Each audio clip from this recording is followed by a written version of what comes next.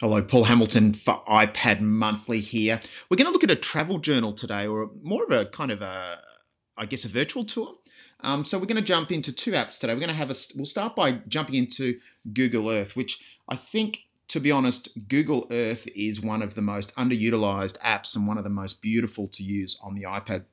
So we're going to use this travel journal today just to look at your own country. My country is Australia, and start to look at kind of surrounding areas. It comes into the curriculum quite a lot about the relationships between countries that are kind of neighbouring countries to you. So what I'm going to do is just start by kind of zooming into Australia a little bit here, finding Australia on the map. I think it's important for kids to actually look on the map and not necessarily type straight into the different places at the top here, but just look at the globe and just look at where we are in the world. So I'm just going to take a screenshot there looking at our country. And then we're going to look at a little bit north here and start to look at a travel journal that looks at a surrounding place. In this case, it's going to be Indonesia. So as I actually look here, we're going to kind of zoom in a little bit to Indonesia. We can actually start to look at, the kids actually might research the distance between our country and the neighbouring countries. So I might take another screenshot there. And then I might kind of come in a little bit to Indonesia here and start to we could look at Jakarta, we could look at Bali, looking at Denpasar, looking at where the actual airport is. I'm going to zoom in a little bit more. Looking at Denpasar city there, you might look at the airport, maybe start to look at Bali, look at surrounding areas of Bali. Maybe they can look at past experiences where they've actually been, taking some screenshots there, and then start to actually build that knowledge and actually bring it into a different app. So we're going to use Explain Everything for this app. Fantastic app to actually build knowledge. As you can see there, it starts off with a blank canvas. I'm actually in the simple user interface. So I'm actually in the younger ones. You can see there that most of my tools have actually gone.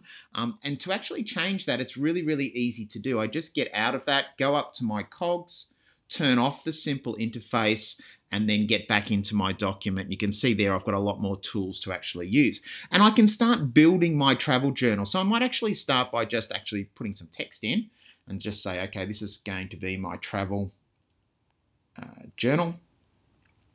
And it could be my virtual one. I can kind of play around with the different things. I might just double tap on there and make that a little bit smaller, my little text box, and then just hit my ticky box up there. And then I can just simply start building some actually knowledge. So I might just bring in a couple of those shots that I've just done. So I might just actually go with the there, make that smaller.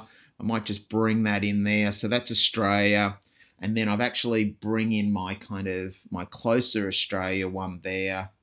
And I might actually bring in my Indonesia. Now, I could do some cropping as well, which is probably something that you can talk to your kids about with Explain Everything and actually bring in and the editing skills as well. So I'll just bring in the Indonesia one, and I might actually just crop this one just so you got a little bit of a feel of, and I'm just clicking my hand over and dragging just so you can kind of see that. I might just go down to here and press done, and you can see there that I've actually kind of, zoomed in on a type of area. And then we can start to actually look at different text. We can actually start to look at the different countries and how they're different to ours. We could actually start to bring in some text. So I might actually go to a new slide there and actually start to build in some text about an area that I'm actually studying online. So in this case, it could be I'm looking at different aspects of, let me just make that a little bit bigger so you can see. In this case, it's different places that I might actually be learning about. For example, some religious temples that exist in Indonesia and how they're different to our temples or similar.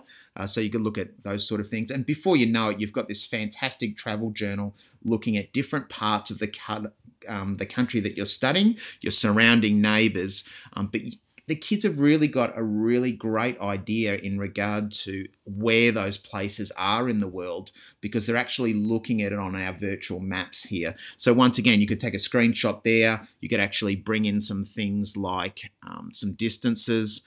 You could actually lock the images. Let's do that quickly. So I'm going to take a little bit of a screenshot of Australia and Indonesia there. And I might jump into Explain Everything and I might do a little bit of a comparison on distance. So I'll just create a new slide. I'll bring in that slide that I've just done. And what I might show you just quickly is I'm going to press done, but then I'm going to press the eye and I'm going to press the image and I'm actually going to set it as a background. So now when I try and move it, it's actually not going to move. And what I might do is actually bring in a pen tool. Let's go with a red and actually just draw in maybe where I am compared to where you're actually going. So you could put in things like flight paths. You could put in the actual distance from Brisbane or Sydney to Jakarta, and you could start to really get some great research, but actually using our multimedia aspects to really build that knowledge. And I think we do build knowledge by creating content more than just reading and trying to acquire knowledge through consumption. So this is just a great little activity to start to look at a travel journal, places around the world, actually getting our kids to build knowledge instead of just consuming the research, but actually put it into some sort of project or an assignment. So Paul Hamilton here for iPad Monthly, signing off.